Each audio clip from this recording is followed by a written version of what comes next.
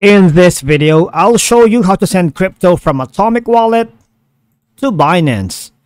It is a straightforward and clearly described in the video, so follow all the steps. But before we dive into all of it, make sure you hit the subscribe button below and ring the notification bell so you never miss out on our latest content. So let's begin. Now I need you to make an account for both platforms here in Atomic Wallet and Binance as well. And once you have done that, all you're gonna do is log in to both of your accounts here. Okay, so this is how you send an asset from Atomic Wallet into Binance or any other crypto platforms. So simply select the coin you want to send in the wallet tab. Now, any crypto you wanted, Ethereum, Ripple, XRP, XTZ, XLM, it doesn't matter, BNB. And then click send right here. Click send.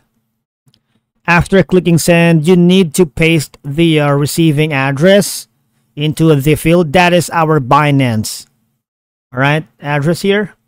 And of course, you need to enter the amount here you want to send. It's up to you. Alright, it's up to you. After putting the amount you want to send, any cryptocurrency transaction on the blockchain requires a network fee, right? And the amount of fee is displayed under the available balance below, right here. You can adjust the network fee by clicking set free.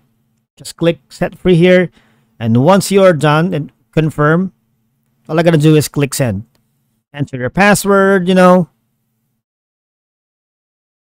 right here, and you would receive a confirmation that the transfer was success. All right, and the next thing you should do is to pay attention to your Binance account if the transfer was really successful. So all I'm gonna do, go to your Binance account and make sure that the crypto was successfully transferred to your account by hovering into your balance tab. All right.